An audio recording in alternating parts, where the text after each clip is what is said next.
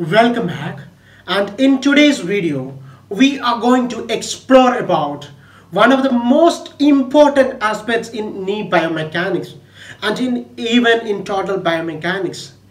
That is the locking and unlocking of the knee, a topic which many of you had waited eagerly, or a topic some of you would have seen as a nightmare. Or locking and unlocking, I cannot do it. Here we are going to explore that in the most simplified manner, so that by end of this discussion you don't memorize it but you get it in your mind forever. The locking and unlocking of the knee. We have a strategy of discussion that we will focus on coupled motions initially and then move on to locking and unlocking of the knee. But if you are someone who is thorough with coupled motion and wish to know only about the locking and unlocking of the knee, I have included the time codes in the description and comment box. You can just check on to that. Let us examine locking and unlocking of the knee in detail.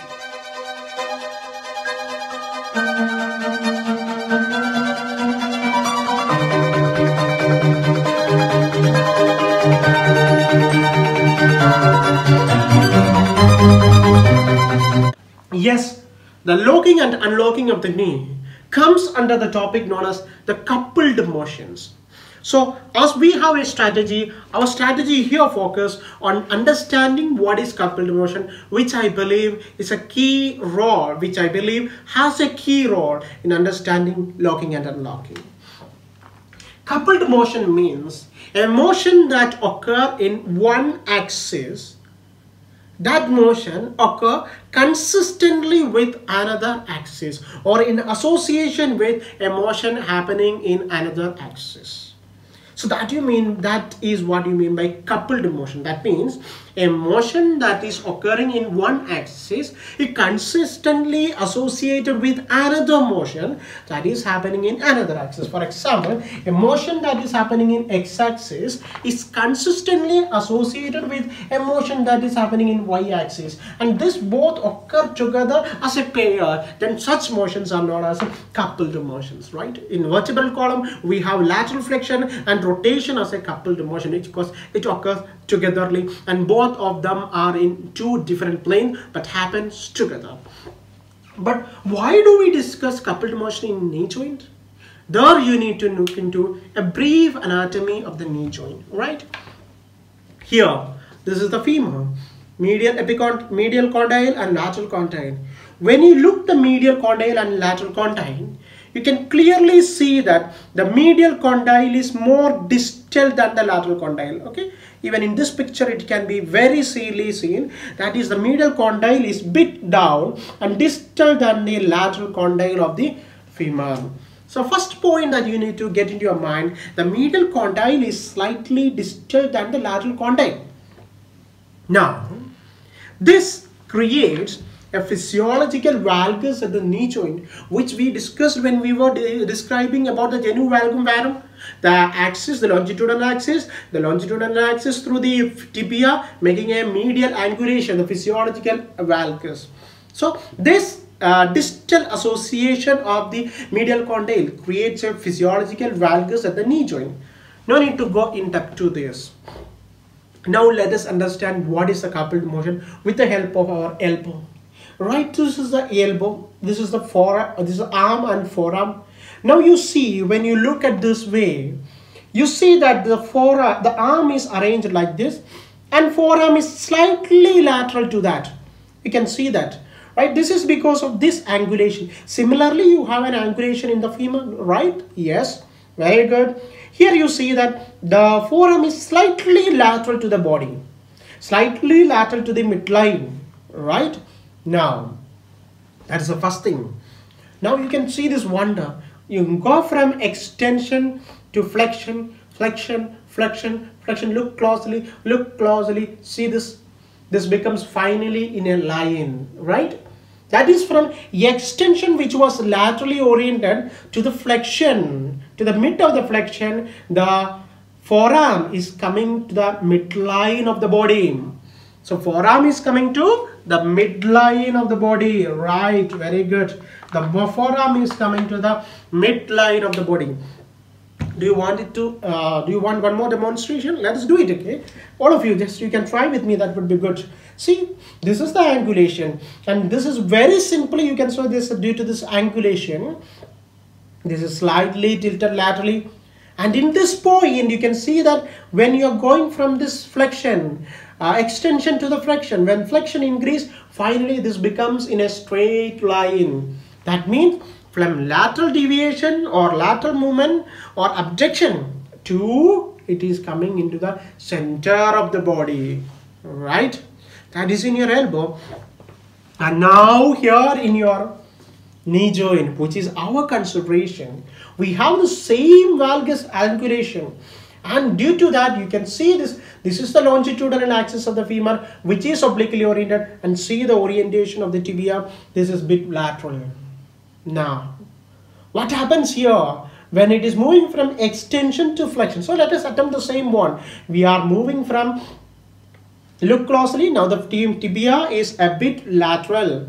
Now from here, from flexion, extension to flexion, when we are moving like this, you see that the tibia comes in association with the femur or come into the medial plane of the body or the midline of the body.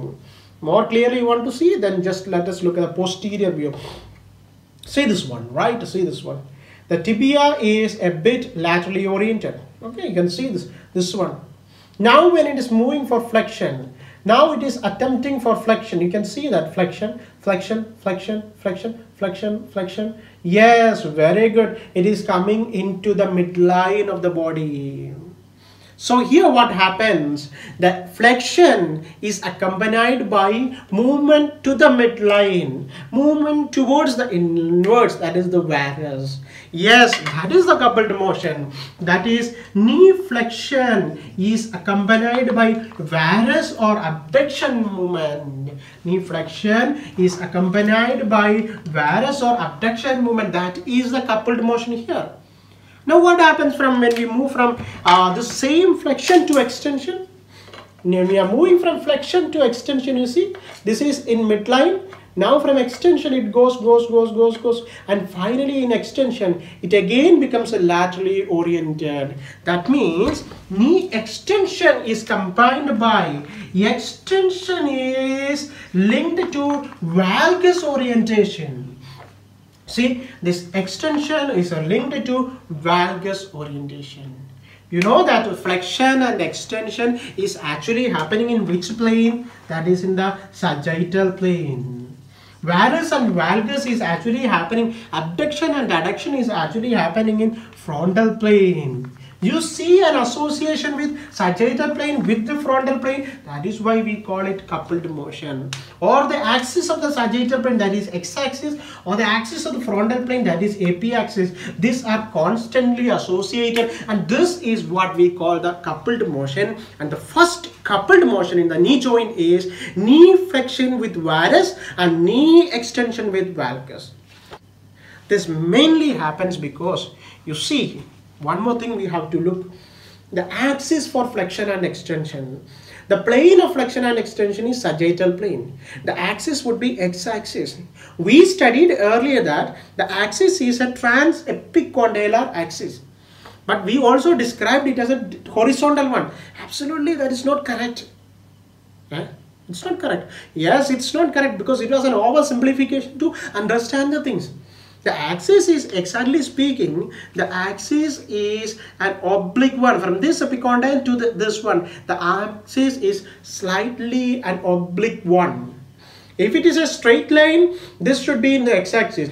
If it is an obliquely oriented, see, it is in y-axis. It has some component in the z-axis. That means the sagittal plane movement is not occurring purely in the sagittal plane. It is having a frontal plane movement and it is having a transverse plane movement. Did you understand this?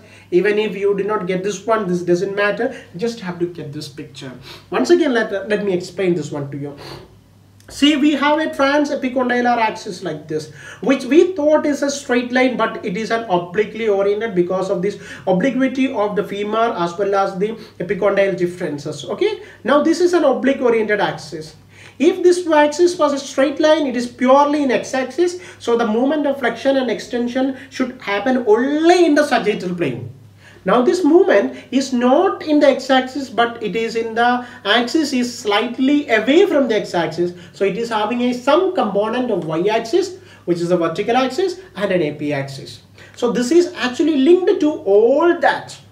That means the flexion will not happen along in the sagittal plane, but will happen in the axis in which it is more oriented, that is in the frontal plane. Or sagittal plane flexion will be combined with the frontal plane, or x-axis flexion will be combined with AP axis, and we have here the first coupled motion of the knee joint. Let us examine once more the coupled motion. Okay, this is easy to understand, but let us examine once more the coupled motion. That means you see this one, now. See, you can simply illustrate, you simply understand this. Tibia is having a little bit of lateral orientation, right? A little bit of lateral orientation. That is mainly because of your valgus over here, right? This is going to, if there is no valgus over here, it would have been straight line. But valgus over here and obliquity of the femur, this oblique orientation is creating a valgus over there, a slight lateral movement. Now you see, from this extension, when the femur is moving to, tibia is moving to flexion, this laterally oriented becomes the midline, to the midline of the body. That means from lateral orientation, it is coming to the medial orientation, or the varus, right? Or the varus. So flexion is accompanied by,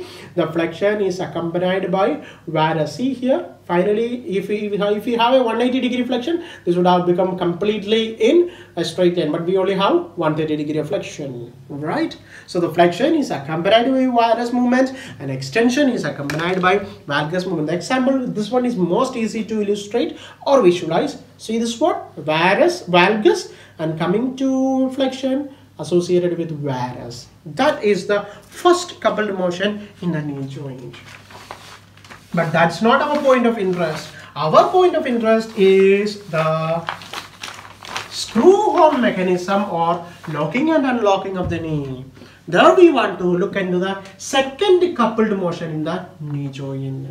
The second coupled motion in the knee joint, that is flexion is accompanied by, flexion and extension is accompanied by lateral rotation and medial rotation.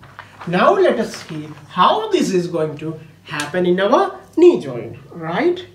For this, we need to take into tibia into consideration.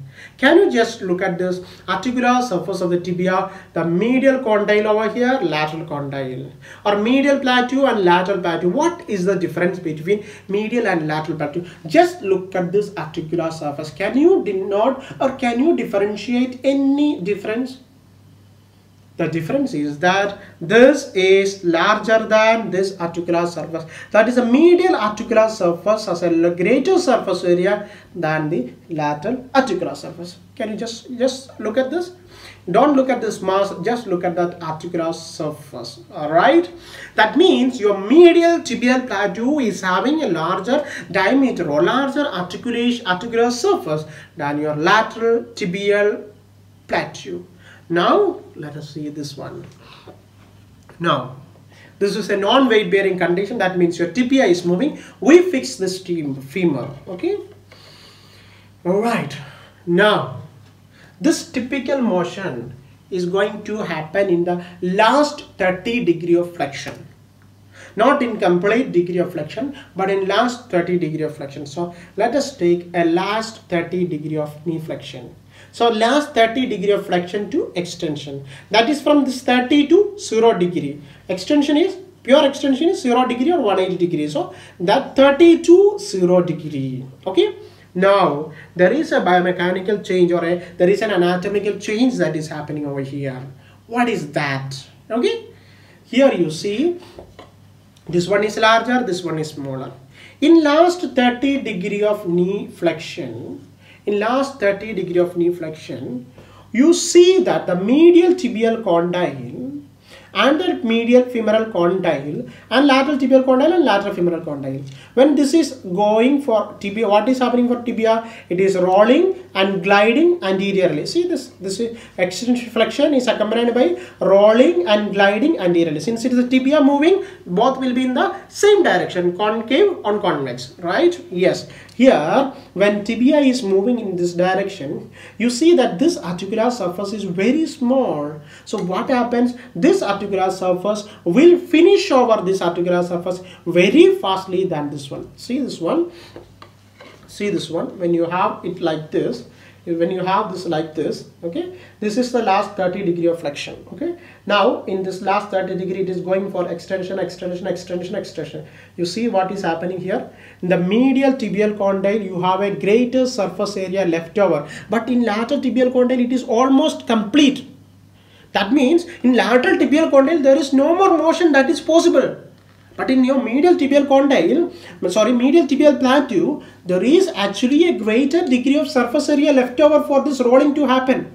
So this medial tibial condyle will continue rolling and gliding anteriorly.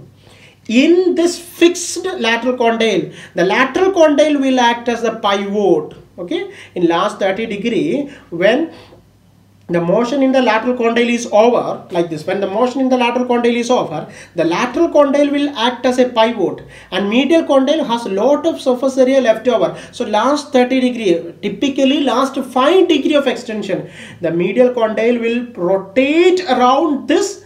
The medial condyle will rotate around this lateral condyle as a pivot. This rotation, that is the lateral rotation. This rotation, that is extension combined with lateral rotation, is known as automatic rotation or terminal location, and that is what your screw horn mechanism or locking of the knee.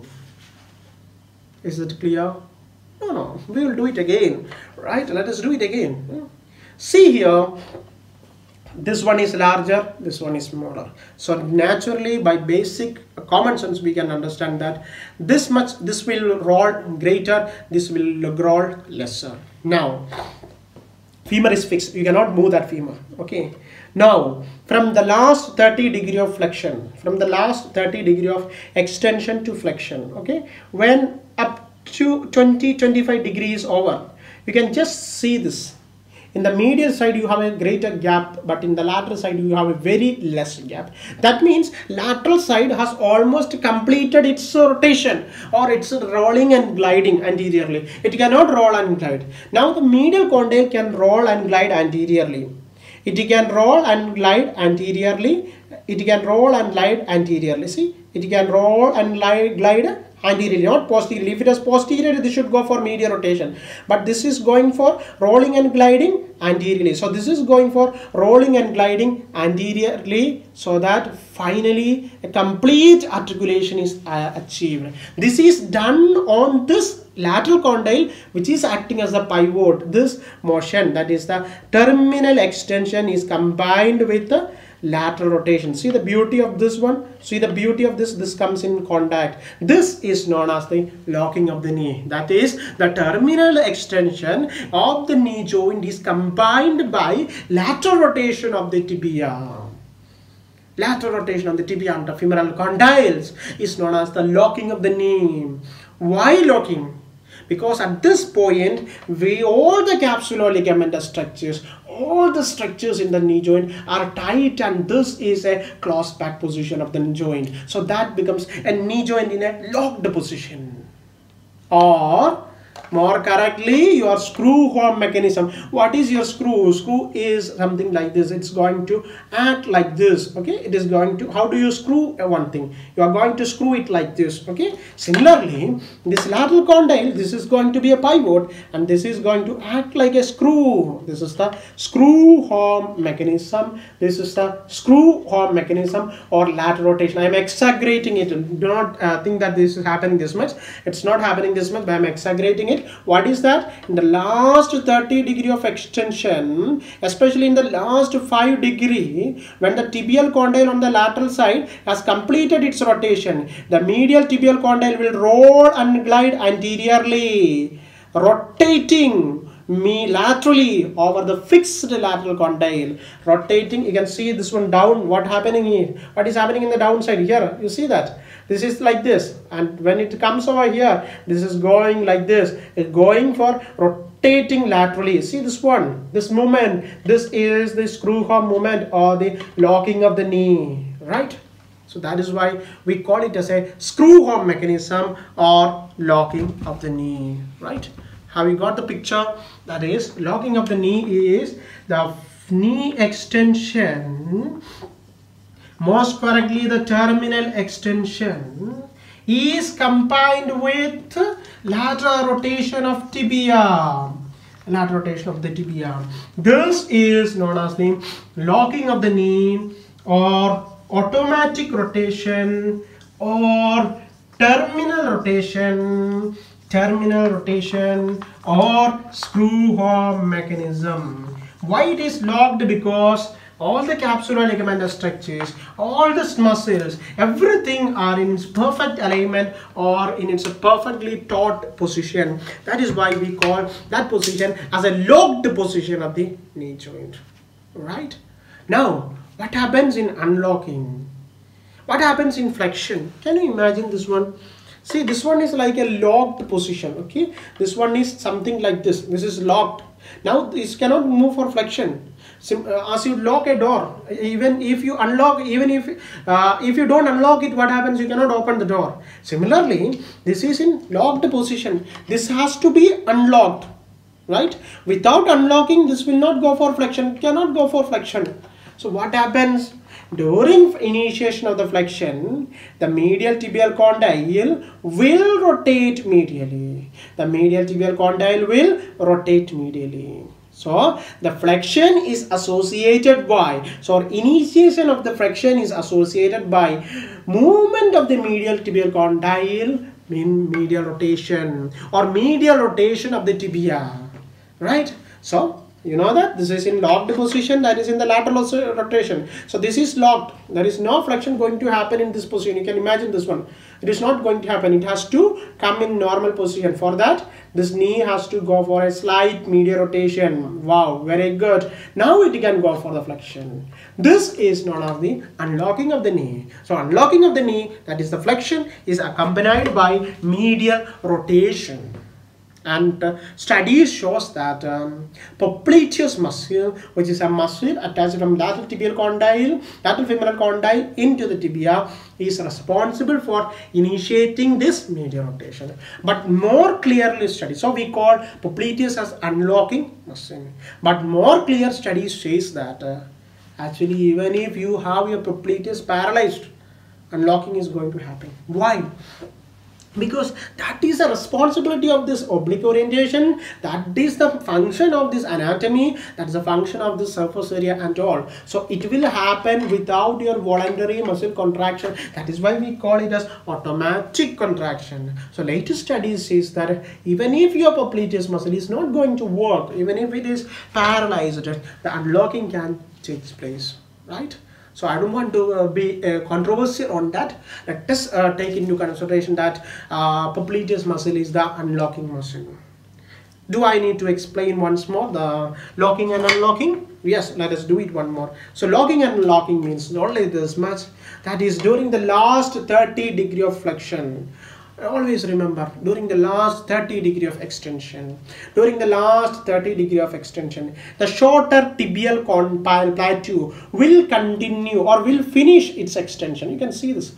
Finish its rolling and gliding, but the larger tibial condyle medial side has not completed, so this will continue rolling anteriorly and laterally. This will continue rolling and gliding anteriorly. This rolling and gliding in association with the tibial condyle, femoral condyle, produce the lateral rotation of the tibia. See this one, lateral rotation of the tibia around this lateral condyle as the pivot. So you can imagine this one. This is acting as a pivot and this is rotating like this. This extension or terminal extension combined with the lateral rotation is known as the locking of the knee or unlocking terminal rotation or automatic rotation or the screw arm mechanism. This is acting like a screw. This is acting like a screw. Right? I hope that is clear. That is the basics about a screw arm mechanism. Now, we saw that screw arm mechanism in flexion in non-weight bearing condition. Non-weight bearing. So non-weight bearing locking means that is the extension is combined with the lateral rotation. Okay, and flexion is combined with the medial rotation of tibia. Here tibia is your moving. Whereas in weight bearing, things is going to change. Your tibia cannot move, right? Your tibia cannot move in weight bearing. Only possibility is your femur to move. So let us examine what happens in weight bearing locking and unlocking of the knee. Right? So we have here, that is the medial tibial condyle, lateral tibial condyle, medial femoral condyle, lateral femoral condyle, medial tibial plateau, lateral tibial plateau. Now what is happening? That is from, remember, the knee is fixed, that is the tibia is fixed, only femur moves from last 30 degree of extension, from flexion to extension. You can see this, the smaller tibial condyle on the lateral condyle completes its rolling and gliding.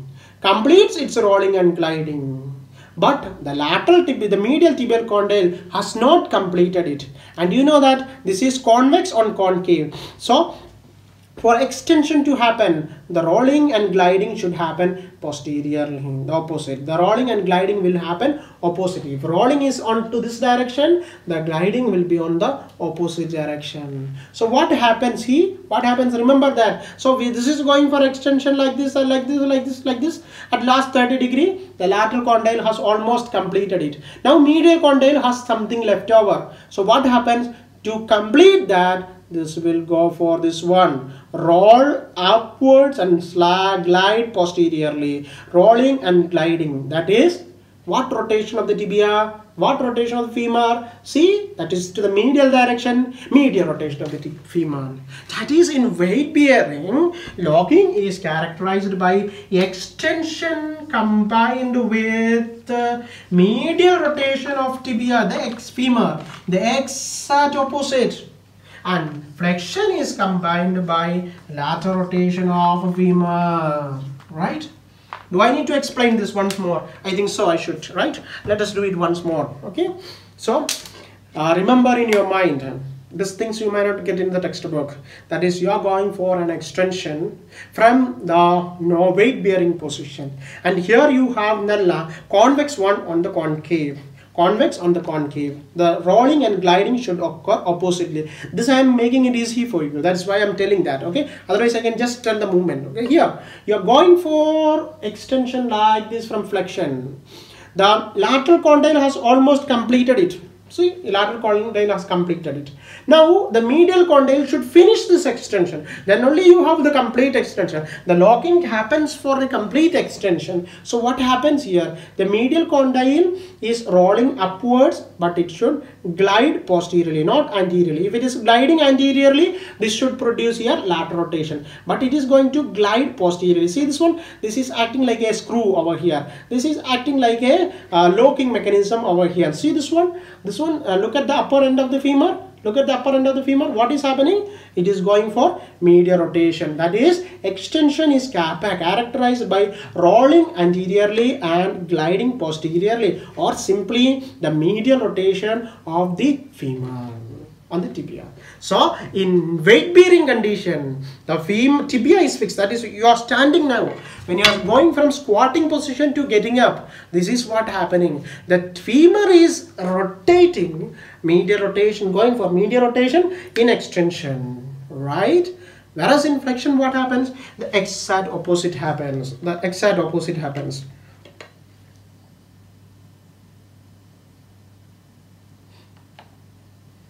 The exact opposite happens. That is in flexion. For flexion, what happened? This is how the flexion is initiated. So this should go for a lateral rotation. So flexion in weight bearing condition is characterized by lateral rotation. Once again, I will show you that.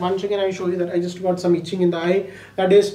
So this is the extension position. So for going for flexion, this is locked position. This femur should go, the medial condyle should go for a lateral rotation, and then a lateral rotation like this, and then flexion will be initiated. So this lateral rotation, the flexion is accompanied by, see, this is the position, flexion is accompanied by lateral rotation of the femur, and that is known as the unlocking of the knee in weight bearing position. So that is what we discovered about one of the most simplest aspect in the knee joint, or sometimes some of us call it as a complex aspect, that is a screw home mechanism.